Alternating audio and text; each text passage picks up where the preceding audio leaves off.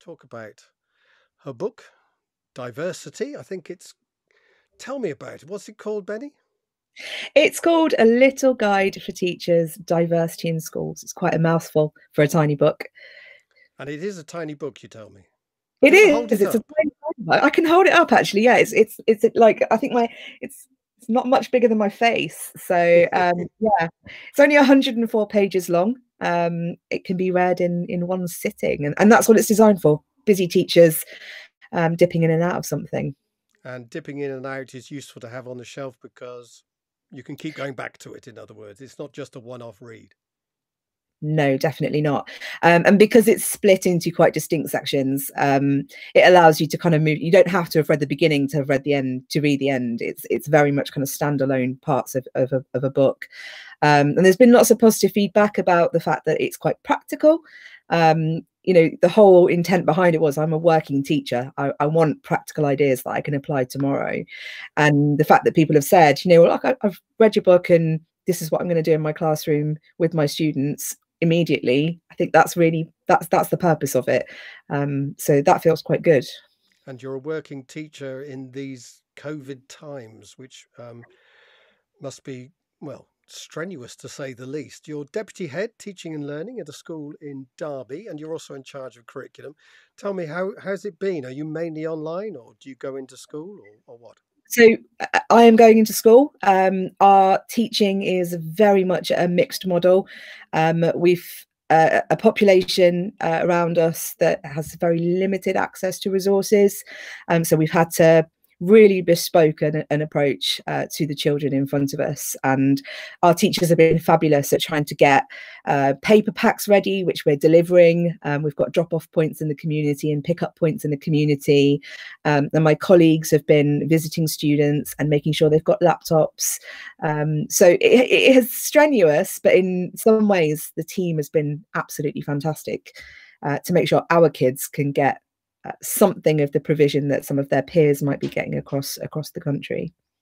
Do you find that online teaching is wearing? A lot of teachers are saying it's makes them more tired being actually online teaching in schools, and that's saying something because the teaching in schools is quite tiring in itself. It is. I think, from speaking to the teams at school, it's a different kind of tired. People have said, look, actually, my eyes hurt. I've got a headache. And it is quite exhausting, that kind of intensity of looking at the screen and managing those silences. And, we haven't been doing loads of live lessons because of the lack of access for our students. And we're starting to roll that out. But, where they have trialed the live lessons, people have said, God, that was actually really tiring. So how some teachers are doing 5 live lessons a day, it's incredible. But that's a testament to the profession. I think people are incredibly adaptable and they will do anything for the students. And the other thing, of course, is the poor student who's sat there staring at the screen all day without a break, trying to concentrate and focus. It's probably more difficult for them as well, I would have thought. Certainly, our teachers, my colleagues who've got children say, this isn't a sustainable model because they're sat in front of a screen all day, and that's not healthy for our children. They need a break, and they've really appreciated where lessons have been sort of 20 minutes of pre-recorded material with some activities and plenty of breaks during the day. But at the moment, you can't criticize any system because we're all doing what we can, and it's trial and error until a vaccination, I imagine. So that's the thing. And, I'm never going to sit here and criticize it because people do what they can with what they have. But yeah, I wouldn't want any child of mine to be sat in front of a screen that long. And concentrating and focusing on live lessons all the time. It's getting that balance right. I mean, from my own experience as a parent, certainly having a mixed economy. It's good to have the teachers dropping in to keep you on your toes, keep things going, to keep that contact with the kid going as well. And you can obviously see how they are and those sort of, looking after their welfare and as well as part of it. But if every lesson was completely live all the time, all day long, I think that becomes a problem as well. Yeah. I mean, I think, the practicalities of it are also something to consider. So, if you've got 3 children and they're all doing live lessons, that you need 3 devices to make that happen, to have that parity of access. And, you need the bandwidth and you need the space in a room, in a house. And not all of our children have that. So that mixed economy, you're right, is absolutely vital. You've got a real need to kind of chunk it down and to timetable it appropriately for the children. Yeah, and try and keep contact with the parents as well if anything's concerning, perhaps, because it's easier for a child to say they've done the work. Yeah.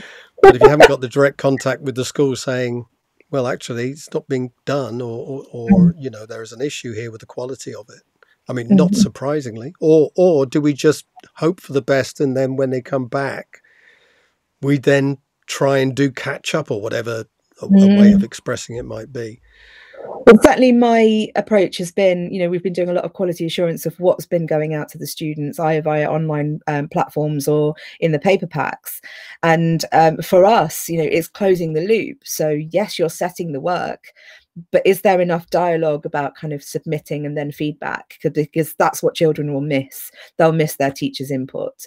And then you kind of really distinguishing between work that is aligned to your sequences of work, aligned to your schemes of work, and not just sort of extended cover work. And that's something that we've been really conscious of, to try and stick to the curriculum as far as possible, so that when we do get them back, that there is some chance, there's a chance in hell that they can get back on track quicker than if you sort of bundled things together without thought. What's the age group you teach there?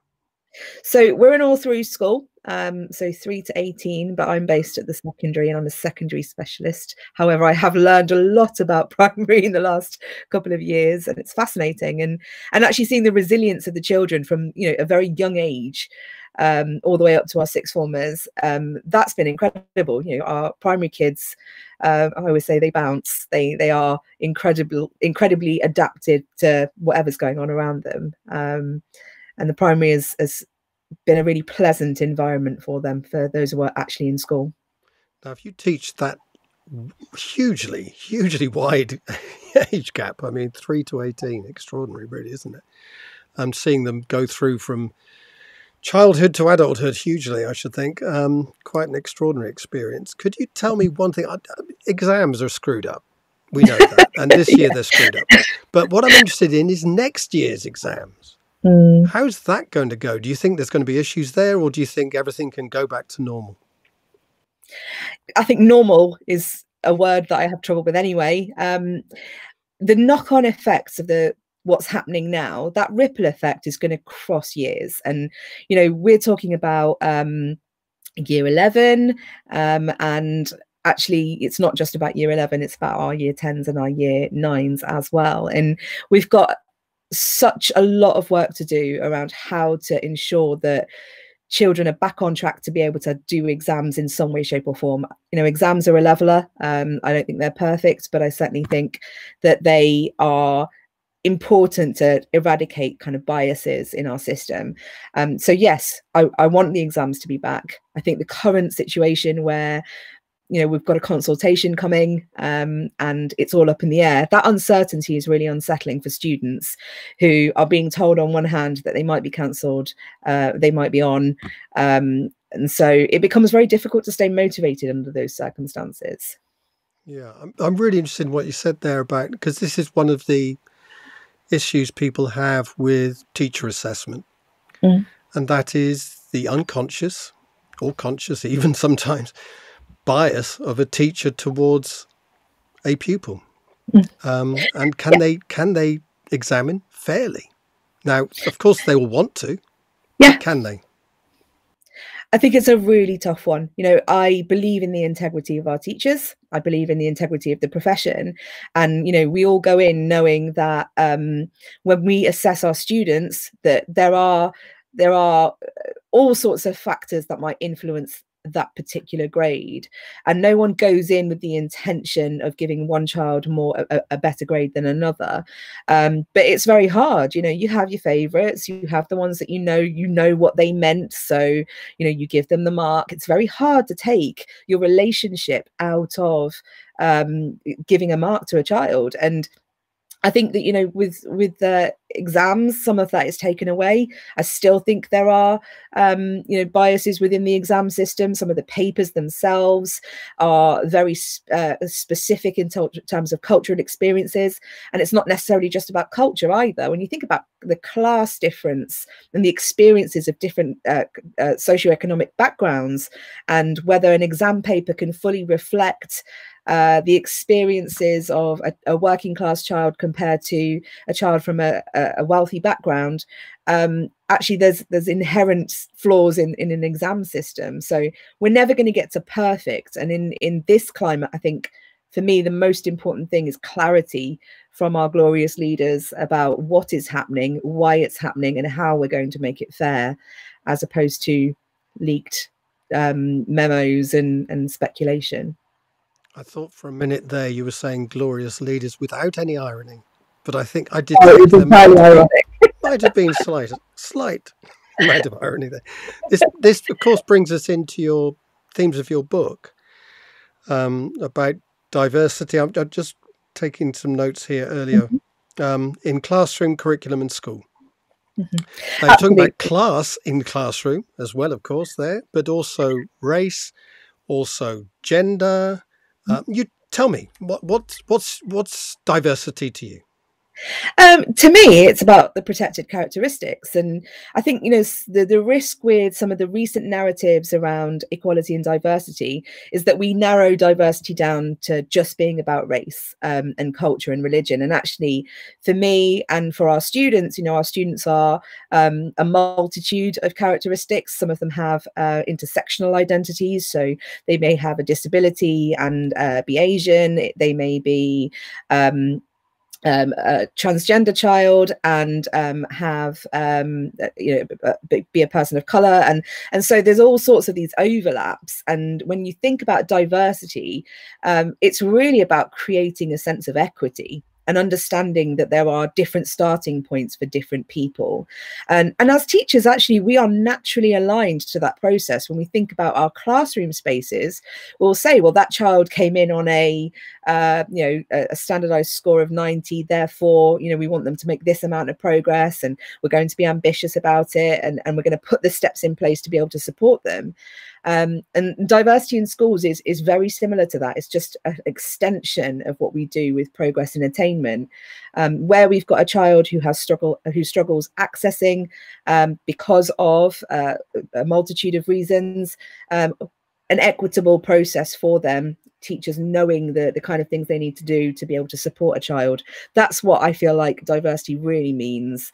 And I don't think we can overcomplicate it either. Okay, I mean, is that a sort of way? I don't know quite how to phrase it. I think personalised would be the nearest word I could think of, but it's personalised rather than to the individual, but to where they are in the intersection, perhaps. Is that? Yeah, I mean, there's no, I don't think there's a kind of template that you can use. I think there are things that you can do to mitigate for those intersections and for the barriers that come about because of some of those protected characteristics. You mitigate for disability. You can't solve that problem, but you put in steps to try and alleviate any lack of access that child might have. So yeah, absolutely. When we look at creating a school that is diverse, inclusive, equitable, it's recognizing that actually one size fits all for all of the students doesn't always work, and that we might actually be exacerbating gaps in attainment and progress, gaps in our society on a broader scale by erasing some of the personalized needs that these students have. Okay, now I can see it in the classroom and all those things. So, I mean, obvious things like ramps Yes. teach someone who's hard of hearing, having a connection to the teacher. I forgot what those things are called when they Audio wear it loop. around the neck. What is it called? I think they're called audio loops, aren't they? Audio. That's the word. That's the one. Audio loops, things like that. Basic things that lifts. All these things that people can easily say, oh yeah, that sounds like a good idea, and all that. So that's around the school. People get a bit more hot under the collar, I suppose, when it comes to curriculum. Yes. And curriculum content, and rather than just the way it's taught. But one thing, there's the balance between the culture with a big C and the child. And some people take personalization to a child-centered point. We follow the child, their interests, what they, all their experiences, and follow them. Others are more big C high culture. That's good, isn't it? Big H and Z, high culture. It's over there. This is the important thing that child needs to learn. How do you balance those, or do you ignore one more than the other? I mean, what do you think about that as part of the debate? So, I mean, for me, I think some of the myths, some of the fallacies around curriculum and identity just need to be addressed to start with. No one, I think, is saying, look, actually, we should let the children decide what's in the curriculum. And just because we have Black or Asian students in a classroom means that we have Black or Asian texts.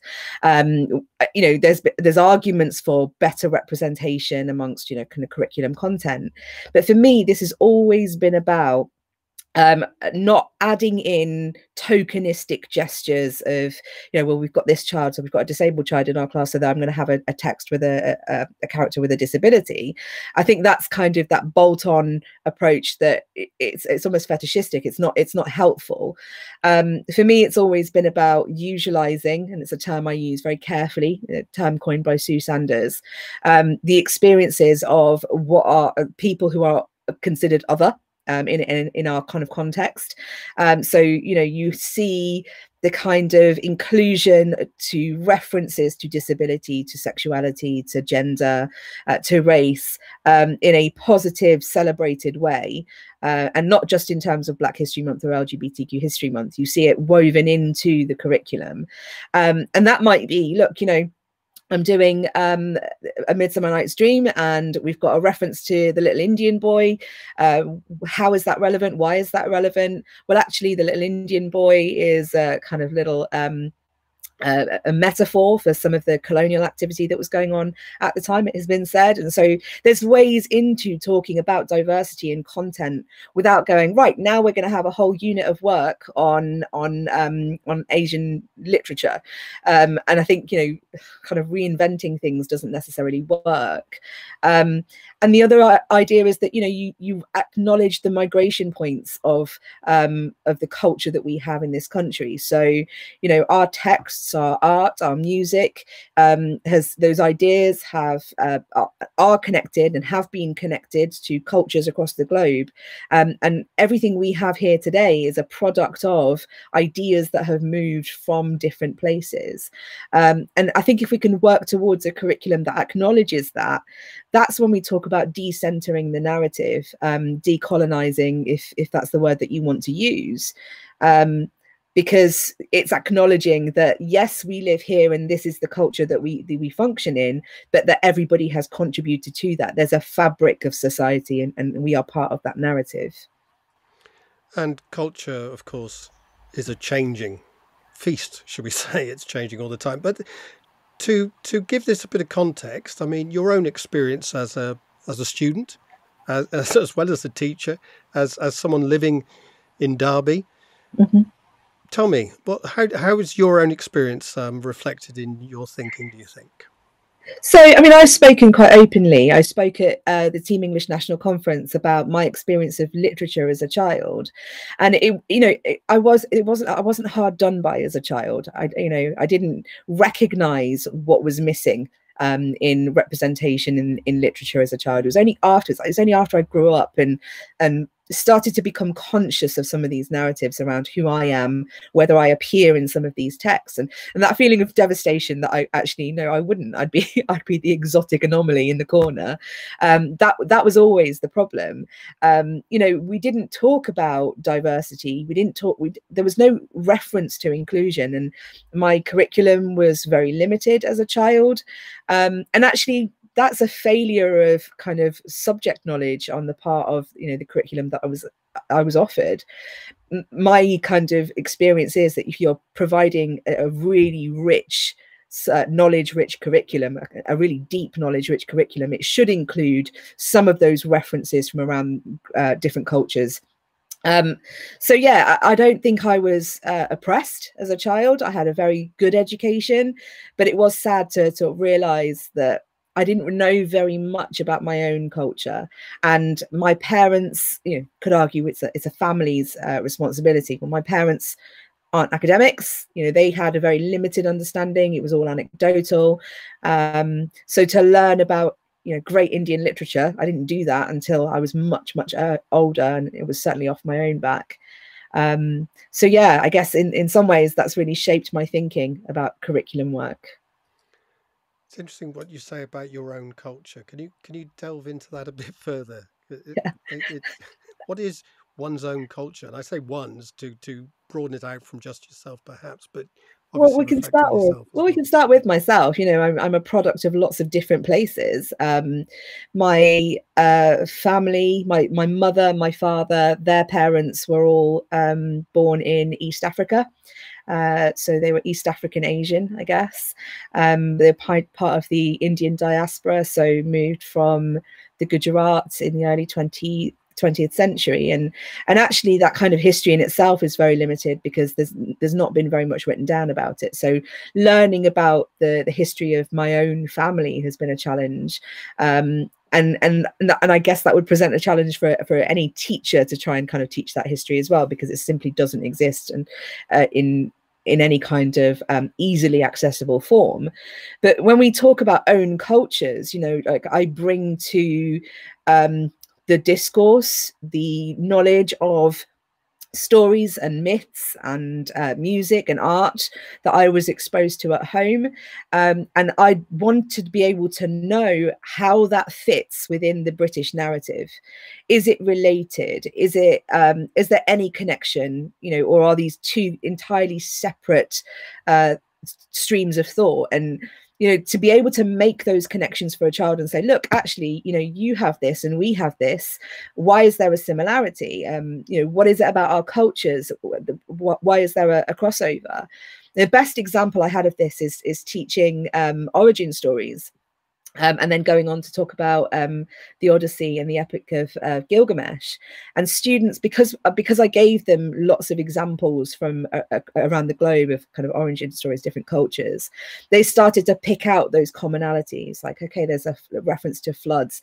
Why is the apple or the pomegranate so important? Why does that come up as a motif constantly?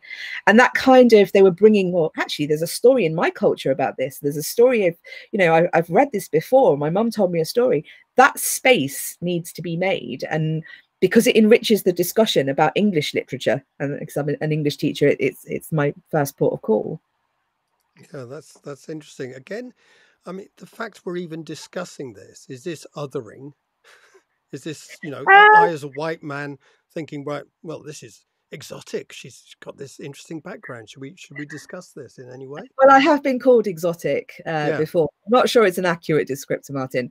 I'm very much. I was born in Leicester, so it's like not that exotic.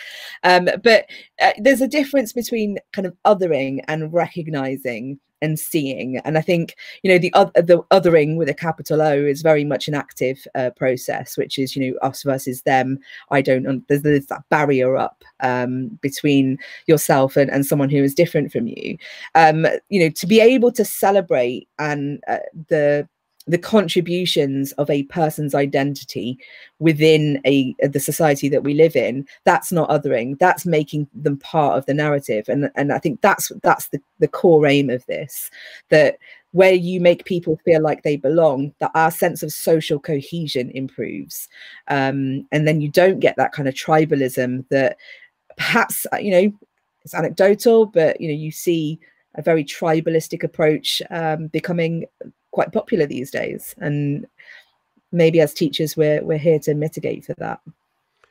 Yeah, and it's interesting as well, of course, because there's diversity of identity, but there's also diversity of opinion, and the free speech people who get on the barricades about this are very strong on this. But I think there's a lot to be said for diversity of opinion. The trouble is then, of course, is how inclusive do you want to be? I mean, where do you draw the line? At a Trump voter, for example, or someone storming the barricades of the Capitol, or Trump himself, or Rudy Giuliani? Where do you draw the line on diversity of opinion? It's a really tricky one, and I don't think that anyone has solved it. There are probably thinkers far more intelligent than me that have got answers to this. But I think for me, the rule that I live by is that, your right to swing your fist ends when it hits my face. And when we're thinking about free speech and where our lines are, that you're allowed to say what you want to say, but you've got to be careful about the consequences. You've got to be aware of the consequences of that, and perhaps mitigate in what you're saying for those consequences. I'm not a big fan of censorship. I do feel like, that kind of breeds resentment. But I do believe that, you're allowed to have differences of opinion. And I think, and in many ways, we've forgotten how to have differences of opinion in a very civil way. I often talk about the ochlocracy of Twitter, the mob rule of Twitter, and the fact that, people feel like they can say what they like, and they're not always aware of what the consequences of that will be. But yeah, I welcome a diversity of opinion. I don't have to accept it. I don't have to respond to it. And I think in some ways you stay sane that way. And in terms of the word decolonizing, now you used it as you came to it rather than started with it. Mm-hmm. Do you think it's a word that does get, and we're talking about diversity of opinion here, does get certain people's backs up? Well, you can see that, the moment you start talking about decolonization, I think there are lots of myths attached to the word, and it's an academic discipline. And I've been very honest and open and said I don't have a background in decolonization.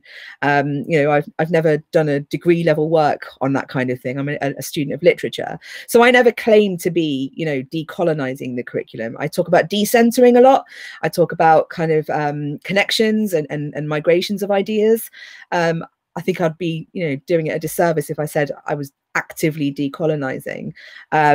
I have a lot more work to do to learn what that word means. And I think that's part of the issue, that people will react to the word without having gone and looked at what it means. And perhaps that comes from this idea that, or the myth that just because you're talking about decolonization doesn't mean that you can't see the positives of British culture. And it's an all or nothing situation. If you're decolonizing, you must hate us. Well, that's not true. It's far more nuanced than that. Yeah. So decentering, decolonizing, is it because there's a difference of opinion about what decolonizing itself means in those who think it's an important thing, perhaps? No, not necessarily. I think people who have done the work around this have got really clear definitions of what it means. And there are some incredible bits of work and incredible organizations that are talking about this on a regular basis. But I think, where it's bandied about on Twitter and on social media and on Facebook, you get a real kind of uninformed approach to it. And that's why I'm very careful to say, look, when I say the word decolonizing, I mean it with a small d, because I'm not qualified to speak to it in the way that I could if I'd done more work around it. But no, I don't think there's any confusion about what it means. I think there are perceptions of what it means from people who haven't done the work. And then you end up in that situation where you're educating and you're saying, well, actually, have you looked at this? Have you looked at that? And people can either choose to go down that path, or they can entrench themselves in this idea that it's an us versus them situation. And that's why I often say, my first reaction isn't the reaction that I will have in 10 minutes time when I've thought, is there any truth in this? And sometimes it's hard to acknowledge that there might be some truth in something that you instinctively disagree with. But I was always taught where there is criticism, find the truth in it and work with that.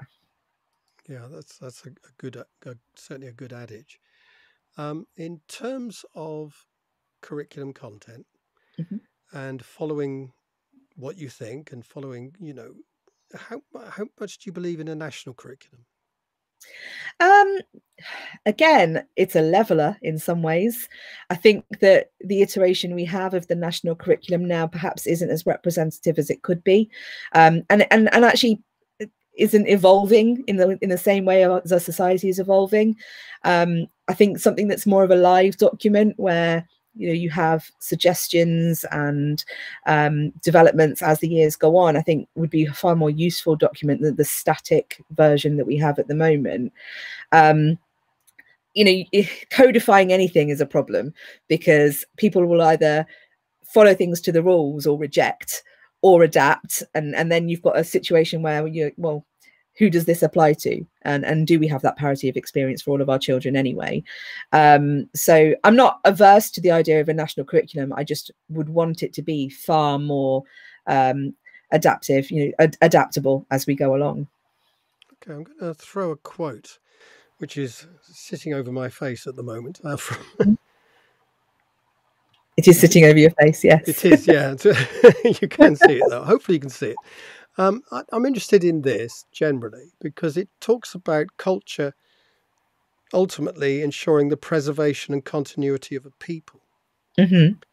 And yet further on, then it talks about challenging culture and about having space to challenge it. And there seems to be some sort of conflict between those two things. In other words, people who want things to stay the same and people who want it to change in order to include them. And yeah, to me, this is part of the dichotomy that we've had when we talk about culture generally. I don't know what your thoughts generally are about that. So I tend not to think in binary. It's not a one or the other situation. I think, culture, there's an element of things that are fixed in culture, that are traditional, that are the way things have always been done. But we know that in reality that cultures have shifted and adapted with the times.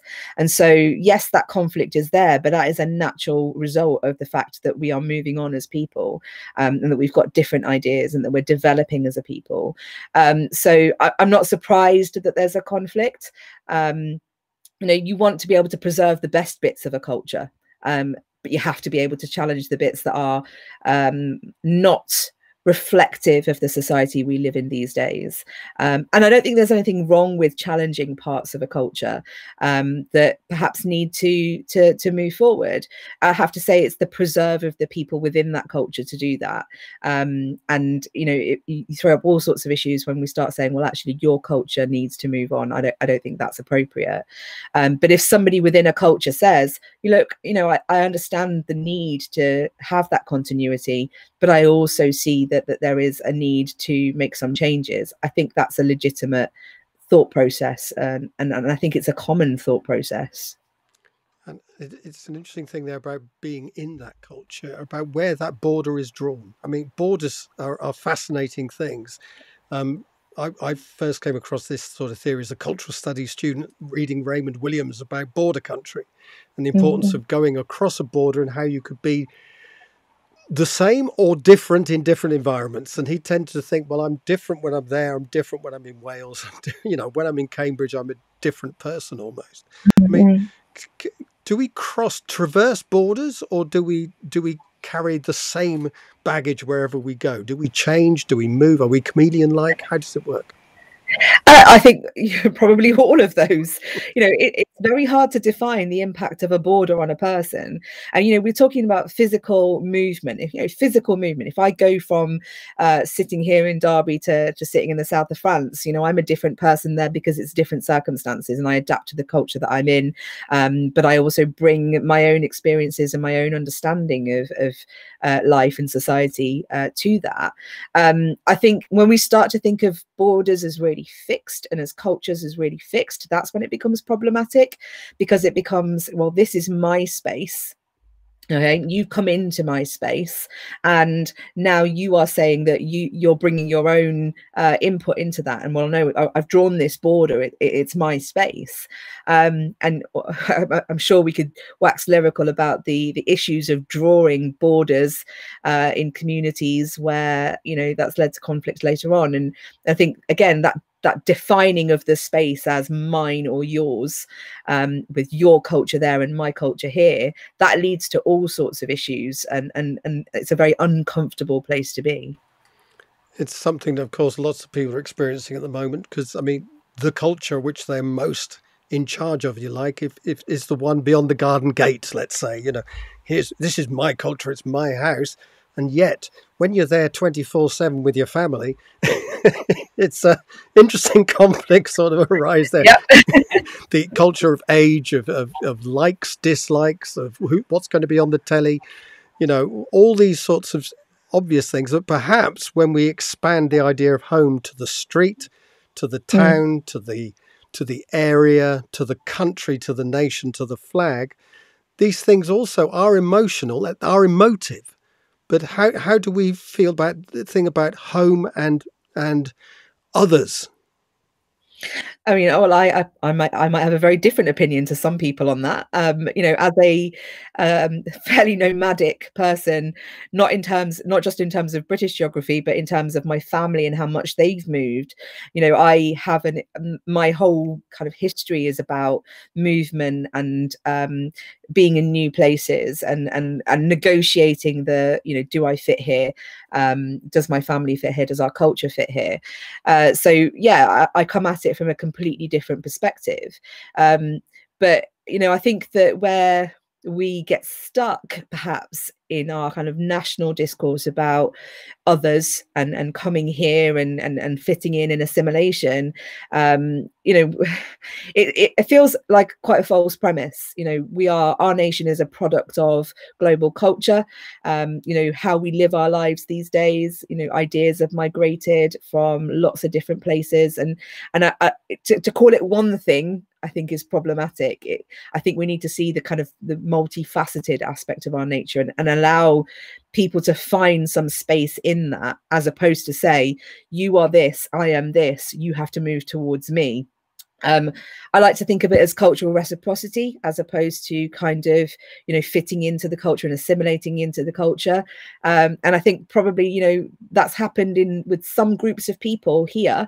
And I don't want to get into the kind of good immigrant narrative, but, you've got that kind of cultural reciprocity that we've got, like, chicken tikka masala, however you want to describe kind of cultural contributions.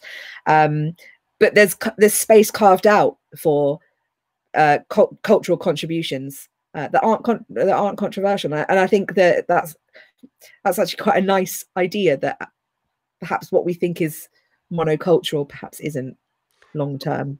And as an English teacher, of course, studying the English language, you can see how non-monocultural it is, despite, perhaps some stricter grammarians wanting culture to be disciplined in a certain way.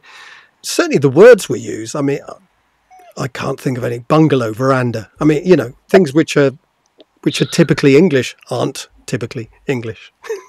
No, and this is a part of my book where I talk about migration of language, and one of the things I'm fascinated by is etymology. And there's a section in my book that talks about the movement of words, and we tend to stop at Latin and Greek when we think about etymology. But if you take it back to Persian and Sanskrit and Proto-Iranian, there's so much connection. So we're not even just talking about the loan words like bungalow or dungarees. We're talking about the word candle, coming from chandler to candela to candle in English, and that migration of kind of a cultural, I suppose, a tiny bite of culture that ends up being part of our British culture, that being made visible to our students and to our communities. That's a powerful thing to be able to say to people, and certainly that's what my approach to it is. Where do you stand on the idea of the universal? I mean, this is one of the arguments about great writers it's the quality of the writing that matters more than the identity of the writer. We could, whether it be Roald Dahl, which is an argument on both levels, perhaps we could have at some point, or Shakespeare, or whoever it is, that Shakespeare speaks to a universal, but in itself, the concept of universal, of course, is up for debate in itself. But where do you stand on that? I think there are universal ideas, and I think all writers kind of tap into that. And we talk about kind of the kind of almost 7 plots in fiction. You've got this kind of idea of storytelling across cultures, regardless of where they are, and I'd have to challenge the idea that it's not important who writes the story. I think yes, there can be reference to universal ideas, but there aren't universal viewpoints and perceptions and experiences. And when you only see universal ideas being presented by people from one particular area, and I'm talking about perhaps white Western Europe here, that's I suppose it's a cutting off, it's a truncating of the actual narrative around those ideas. So yes, Shakespeare does embody some of those universal ideas, but just take Othello for example. He is basing Othello in kind of white Western Europe, with a character that is othered, and you then get a very similar narrative by Aphra Behn in Orinoco, and there's a completely different perspective. And then when you have texts like Jane Eyre, and then you get Wide Sargasso Sea, you can start to see that perspective is really important. The voices that you don't hear. That's the key part of this, that yes, the idea is universal, but the voice can change, and we bring with us the ability to interpret that universal idea according to who we are and according to our identities, and it's important to have that dialogue. One of the cultural theorists I enjoy reading a lot is Paul Gilroy, and he talks about what's your end game. Where do you, it's all very well, and I think there's a problem with cultural end games anyway, because culture doesn't end, and that's the apocalypse. When it's over, it's over. But I think we didn't do. But just as a question, what's the end game with decolonising the curriculum? When would you know, or decentering? When do you know that you've reached the point? It's a very good question. And I think, like you said, it's very dangerous to talk about end games, because it's an ongoing process to unpick the way we think and to unpick what we deem to be important knowledge and important texts and important political ideas. We're constantly in a process of flux with that. So I don't think it's possible to think about an end game with it. I think we can think of milestones, and I think we can start to think about mitigating for some of the damage of kind of very, very colonialized thinking. And we can start to bring in voices that have been lost. But, if I had a crystal ball and I could say, well, what does that look like in 100 years' time? I think I'd be making a fortune. But yeah, I'm not sure I'm willing to put something on the line with an end game on that one, Martin.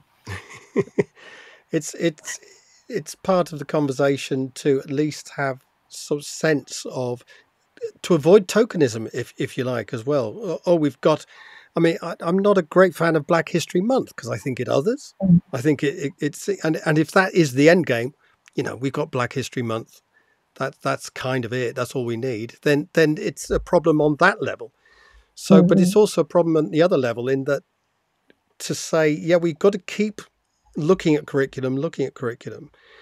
But what's the balance we actually want to get in terms of the text we read, as opposed to the tradition of English? Now, what's English literature tradition? You can take away all American literature, apparently, and that's fine. Well, I wouldn't. What about Irish literature as well?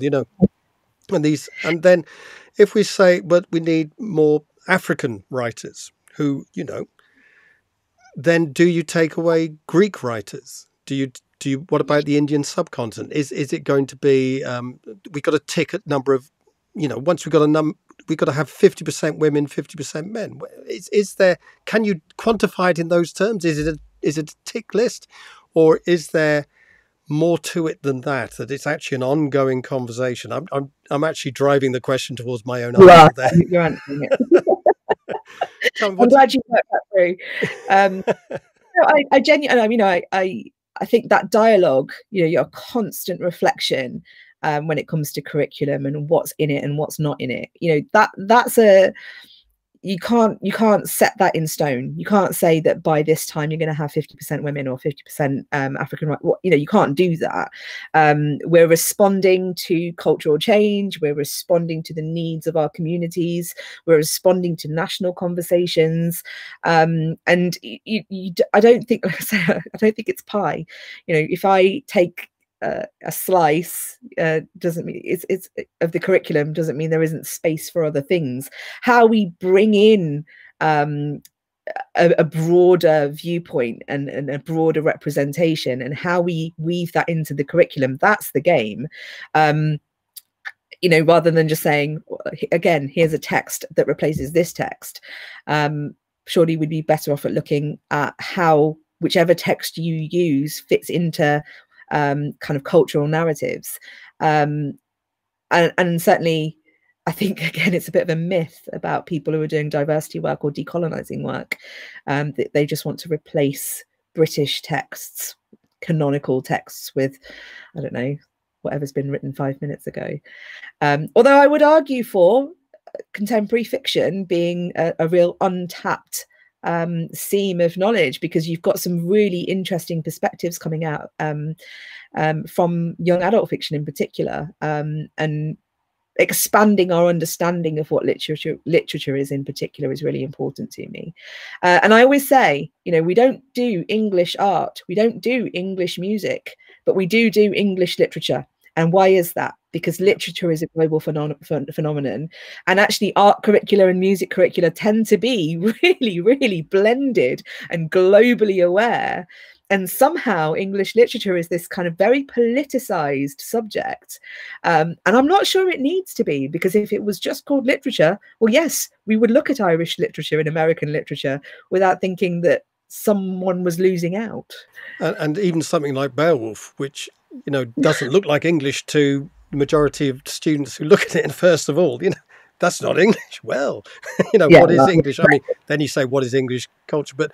But English literature itself, of course, has a rich narrative of radical opposition to Englishness, if you like, and certainly just in the Irish tradition, let alone in the full colonial tradition as well. So it has an interesting space within itself. But as a drama teacher, I would teach no theatre, which Japanese theatre. I would teach from, just because the story, even if you just take the Western tradition, it draws on theatre traditions further beyond the West, because of colonialism a lot of the time, of course, because of English history did go out there and did bring stories back, but also in exchange and it's happened throughout culture, throughout time. It's never been bordered.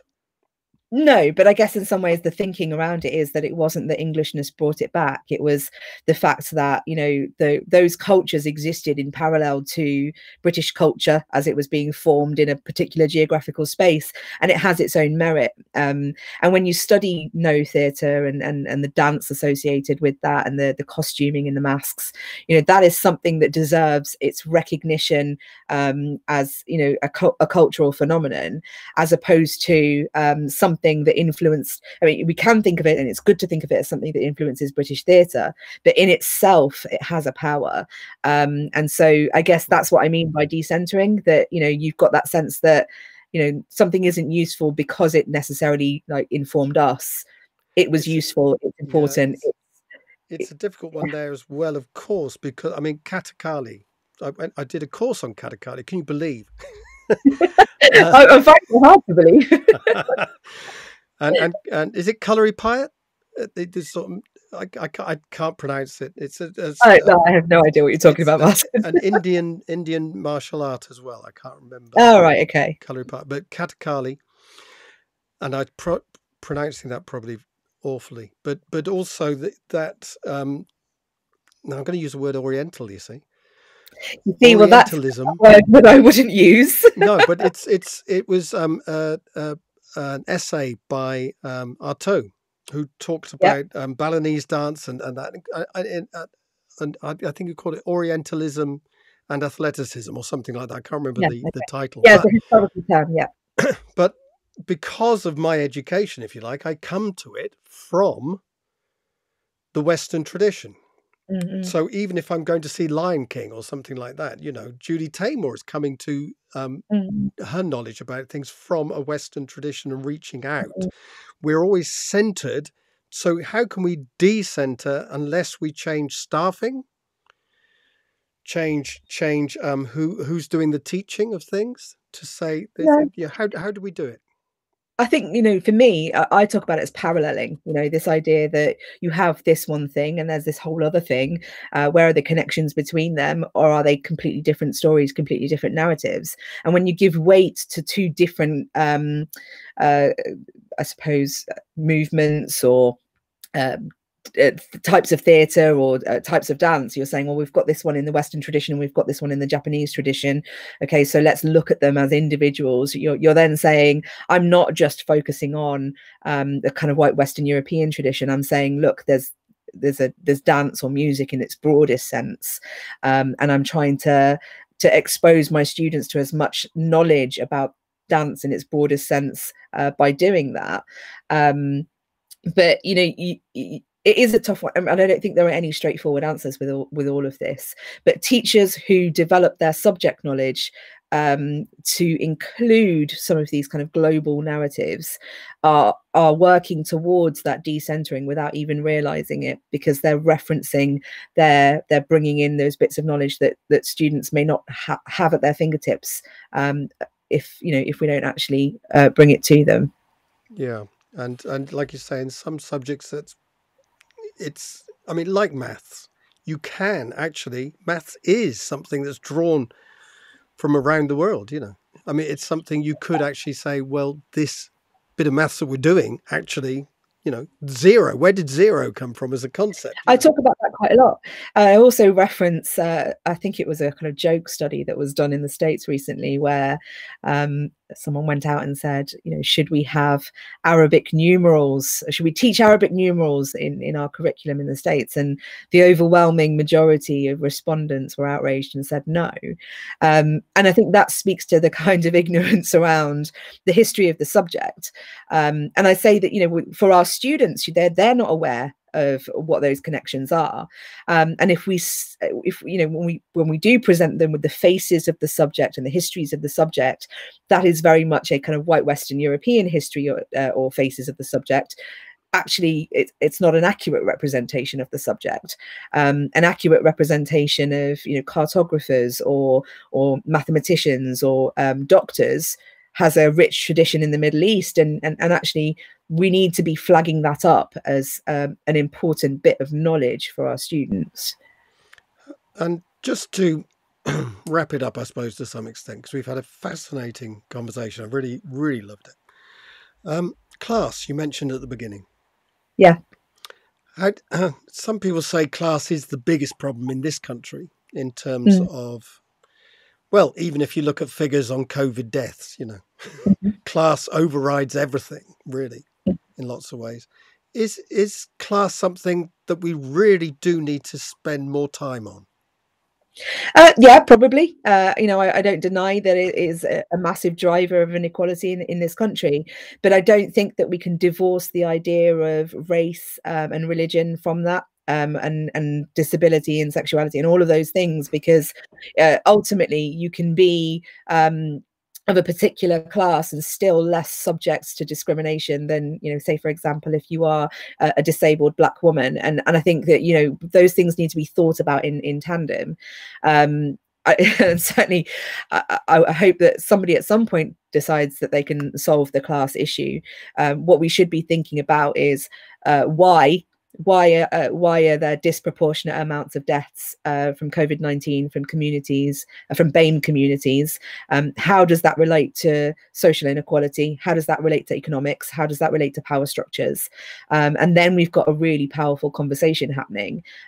If we only think about it as class across identities, I think we'll miss some of the really quite shocking statistics on the wealth gap, housing, access to medical care, and I think we need to be thinking about it as in a very joined up way. I was also reading the other day that perhaps a lot of the figures we get about class are actually not about working class, but are actually about free school meals, because it's the way we measure things, and about a class, the precariat, if you like, people who are not working class culturally, but in a very difficult... Sorry, I've just got a frog in my throat. Either that or I've got COVID again. But actually, the precariat, they're in precarious position. The free school meals, you know, the whole idea around that we've seen recently that the packages that have been sent of an apple and a couple of rolls and a half a pint of milk or something like that to feed a family of 20 for 7 weeks or something, you know, ludicrous ideas. And to have, but it is class. I mean, when I was at school in the 1960s, would you believe, in 1970s? I'm sure you would believe that. Never, Martin. Never. Then class was the big issue, and we were getting Barry Hines, you know, and so Kestrel for a Knave would be the reading material, because you want to read, because you're working class, you want to read about working class people and things like that. Does that work in such a way? Do we need a working class curriculum, perhaps one that is more focused on the stories of working class people, that is more centered on working class people, that is less posh? And is Latin posh as a subject? No, Latin is fascinating. I think anything that provides an insight into how words are formed and how language works is totally acceptable. But I would argue that you're missing some of the kind of narratives around the working class in canonical literature. I think we've always had reference to the working class in canonical literature. You only have to look at Great Expectations to look at that. So, you know, there is a grand tradition of kind of certainly Victorian texts, the kind of Bildungsroman style texts that, you know, are the triple deckers that take you through a character moving through society in some sort of way. So maybe we started talking about it differently in the 60s and A Kestrel for a Knave, but that had always been there. And I would argue your perspective of your the preoccupations of your childhood were from your perspective. And forgive me if I'm wrong, but I'm imagining that was a very monocultural experience. And so, you know, you had I'm more than welcome for you to correct me. I'm going to have to now. My grandmother was mixed race. Interesting. Yeah, she's Jamaican, and she was, bless her. Yeah. And my dad had my uncle on my dad's side. My uncle has a dark skin, and my dad had yes. has a much less, so more my complexion, but had afro hair, you know. But I think we were very non-aware as kids about this, really. And I think actually, you know, it's like I said about my childhood, I wasn't aware as a child of my position in society and the national narrative. And you go through your childhood and you accept what you're given. And it's only really later that you start to understand the consequences of that and start to question it. And so, you know, what if in this magical world we're creating, where the curriculum is beautifully constructive and representative and sensitive to kind of cultural contribution, what if children are presented with that instead of something that looks very different from them? You know, what would they see in 10, 15 years time? You know, I regret not knowing and not being told certain things. I didn't learn about the Amritsar massacre, for example.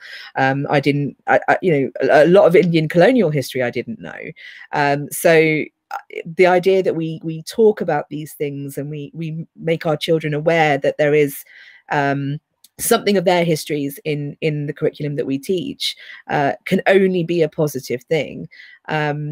And I guess, you know, perhaps again, I'm not casting aspersions, Martin, about age.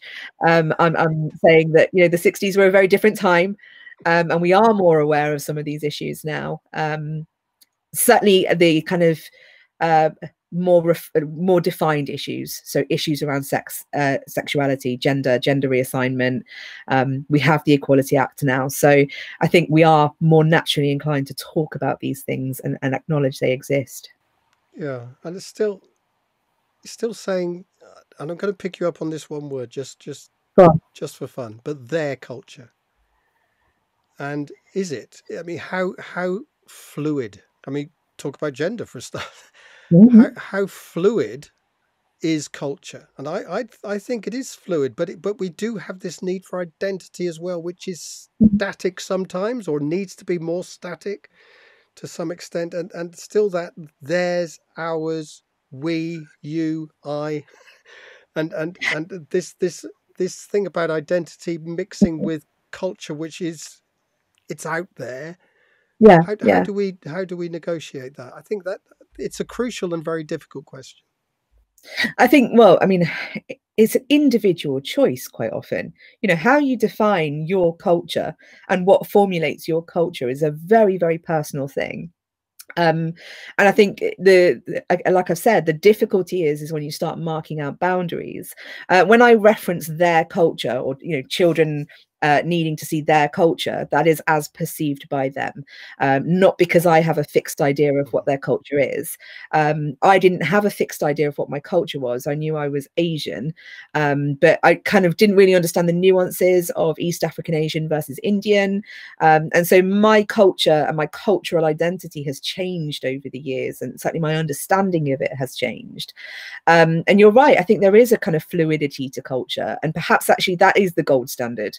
You know, it's not a fixed moment in time, it's not a fixed definition, but the fact that people are allowed to define it for themselves is the important thing.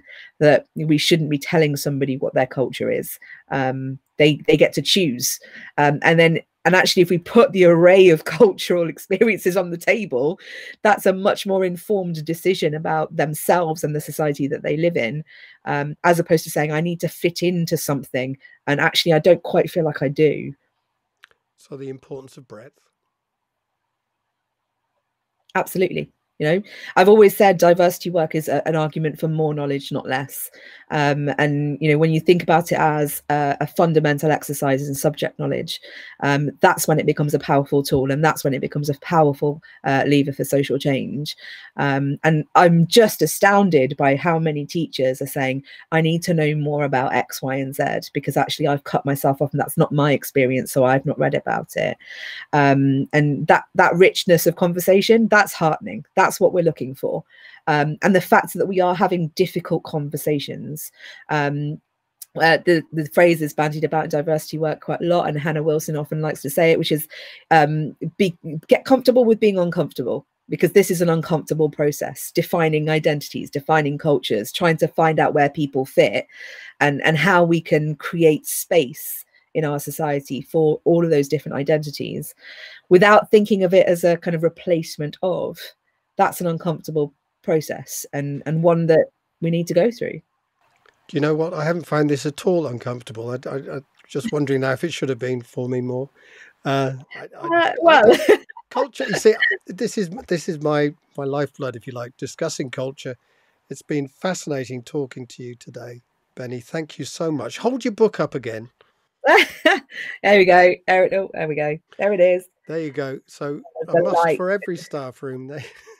Every teacher. That's what the Amazon reviews say. That's what the Amazon reviews say. So yeah, I'm happy with that. I'll take that. It's been lovely talking to you. Thank you. It's been lovely talking to you, Martin. Thanks for the challenging questions. It's not often I have to think this hard at 5 o'clock on a whatever day it is. I don't know what day it is now. It is. Yeah, for a while. Sorry. That shows you I enjoyed it. It's gone on forever. Thank you so much. That's okay. And perhaps we'll speak again when all this COVID stuff is over. But this time, perhaps in the same room. You never know. Perhaps. I know. When we see everybody other than just our families, that would be nice. Thank you.